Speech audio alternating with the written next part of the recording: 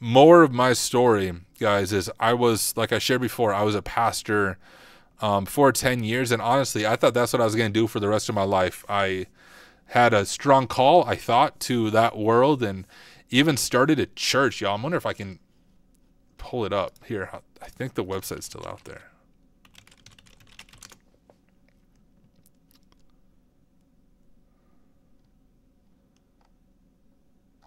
Here, let me see if I can find some stuff without fully doxing myself, which I probably can't. Although you can literally just Google me and figure out where I live and stuff. But yeah, I won't share it. You can Google it. You can find it yourself. But I'll close this out. I started I started a church. We planted a church. And for those of you who don't know church terminology, it's very much like when I say I planted a church, think about entrepreneurship, right? So when I was super young, but me and my wife started a church in this small town with just the two of us, and just through leadership and outreach and reaching out to people, we grew it to a spot where it was, self-sustaining. I was able to take a full-time salary, although not much from the church. But even at that time, guys, I was working on average about 3 different jobs at the same time while doing all of that, just because churches don't pay well, especially a church that you're just getting started. And the reason I started a church, because it almost sounds cultish when I say it that way, but it wasn't cultish in that way. I live in a rural community, and most churches in rural communities are very traditional, and most people just don't feel welcomed in them, because if you don't dress a certain way, look a certain way, talk a certain way, you don't fit in. So the church that we started very, very much reached out to those on the margins of society and culture. A lot of addiction, drug addiction, things like that are the kind of people who are attracted to the church, attracted to my leadership, for good or for bad. But I wanted to be a church for people who have been rejected or hurt by the church in the past, and that's what it was. And it was really cool, really fun for the most part. A lot of difficult stuff, like I've sat down with people, like one dark story, not to get too dark, but like a mom who's struggling with alcohol addiction with 2 young kids got arrested and then committed suicide. And I had to walk through that, had to do like her funeral and everything. I've been in the rooms with people when they're dealing with very real death, or when marriages are falling apart. So dark stuff.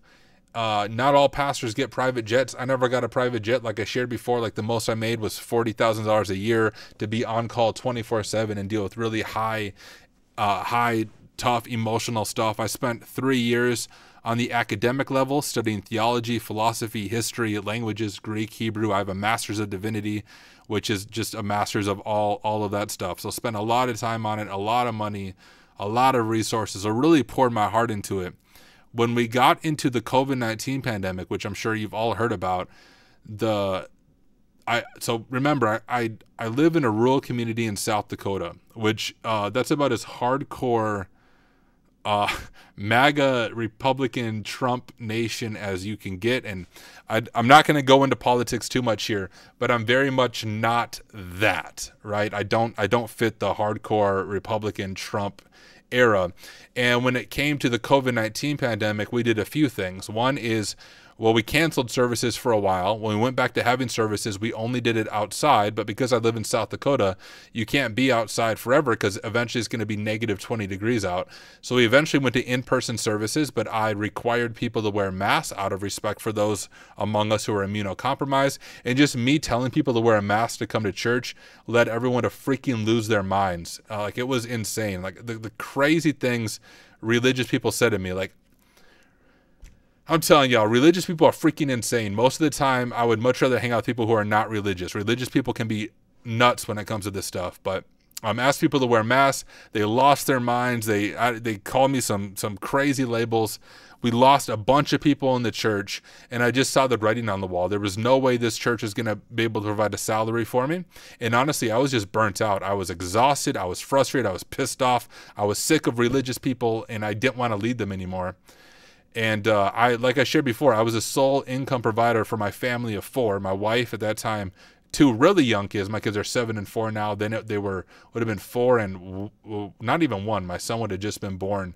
And so like the reason my work output was so much getting my bachelor's degree and getting certs is, guys, I had no other choice. I needed to provide for my family. If I continued in ministry, I was going to end up some statistic of some pastor who made a stupid decision and did whatever, right? That's where I would have ended up. So I had no other choice but to grind it out and get a degree and switch jobs. So that's why my work output in the beginning was so insane. I just had to provide for my family. So that's why I am no longer a pastor, and probably will never be. But I do actually preach occasionally. So I still love Jesus. I'm still a follower of Jesus. I try not to push my faith on people, especially on my stream. Like, I don't care what you believe, whether you're atheist, agnostic, whatever it is, you are welcome here. Would love to talk to you. I would say almost all my friends are not Christians. I have very few friends who are even Christians. But me personally, I have found the Jesus of the Bible, the first century rabbi who flipped tables and called out injustice in the religious leaders, to be someone worthy of my following and my study. But yeah, I agree with you, Gildorth. Religion and science can work hand in hand. Absolutely. Like I shared before, I am not one of those freaking hardcore Republican using Jesus as a means to prop up my politics. I can't freaking stand that, and I call it out every chance I get. But I'm very much in the minority where I live in my philosophy. But yeah, I don't want to talk more religion, because I know that's not everybody's cup of tea. But the real juice is about kindness and empathy. Yeah, dude. I mean, like, guys, honestly, even if you're not religious, I would encourage you, read about Jesus, not from the preacher you saw on TV, but like read the Gospels, Matthew, Mark, Luke, and John in the New Testament, not even from a religious perspective if you don't want to, but just like look at the person of Jesus. I think it was Mahatma, I can't say his name, the Indian leader, Mahatma Gandhi. Am I saying that right? Gandhi. I'm saying go Gandhi because I can't say his first name. I think it was Gandhi. Here, let me see if I can get the quote right. If I can find it. I can't find it. Y'all can find it up. But Gandhi said something along these lines. He read the Gospels, right? So his whole movement was based on the teachings of Jesus, even though he wasn't a Christian. But he said, like, yo, Christians, the reason I'm not a follower of Jesus is because the Christians who claim to follow Jesus look nothing like Jesus. They look nothing like this first century radical rabbi who calls out injustice in the religious elite and seeks to befriend the oppressed and the marginalized and the sinner, right? Those are the people Jesus came for, not the religious elite. Jesus was not crucified for being a good teacher. He was crucified for calling out injustice and proclaiming himself to be something that pissed off the religious people. So like, even if you're not religious, just read about Jesus, dude. Jesus was and is, and from my perspective, amazing. But even from a non-religious perspective, his teachings have literally transformed the world. The greatest religious leader teacher that ever has existed, in my humble opinion. All right, that's enough preaching to you guys. I try not to get too preachy on stream, but that ended up going there. Let me see what other questions we have.